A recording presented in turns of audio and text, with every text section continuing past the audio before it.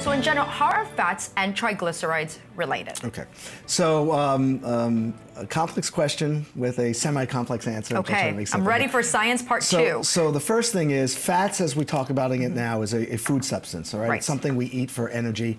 From the standpoint of recommendations, which I know we're going to get to, you try to eat things in the most natural form, because nature really does a good job in giving human beings the energy they want. But going back, fats are chemical compounds. Again, high school chemistry, long-chain carbon molecules ending in what's called a fatty acid group. So fats are determined by the names based on their chemical structure. When we eat fatty foods and digest them, they're absorbed as fatty acids, and there are different kinds of fatty acids, which I think we're going to get to: saturated, polyunsaturated, omega-3, omega-6s, but they're all absorbed and they're all incorporated into the triglyceride. So the fats become the fatty acids of a triglyceride, 3 on each one.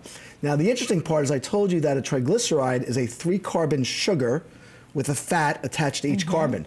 What's called the rate-limiting step, the step that determines what rate you make triglycerides, is actually the sugar.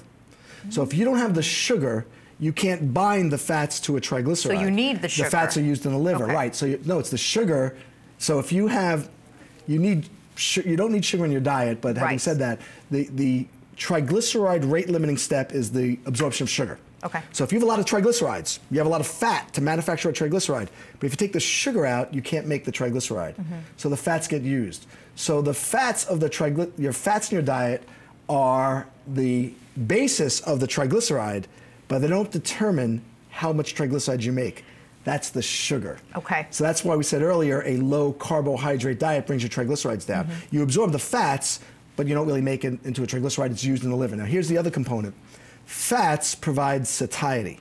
So we talked about fats, proteins, and carbohydrate, and it's fatty intake that makes our body happy and not hungry, right? So if people are overweight and want to lose weight, right, it's not lowering the fat in the diet, because that'll promote higher carbohydrate intake, which makes you hungry all the time, because the carbohydrates are leading to storage of energy.